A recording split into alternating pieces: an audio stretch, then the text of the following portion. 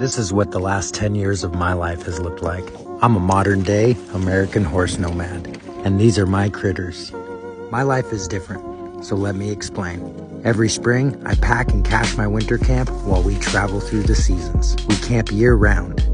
During winter camp, I tan a lot of deer skins, make my own clothes, and I'm pretty obsessed with glow in the dark. I even play a little music, but my personal expertise is in the wild foods of the Western landscape. And every camp we make, I gather and plant and tend the wildlands, as I'm obsessed with caring for our planet.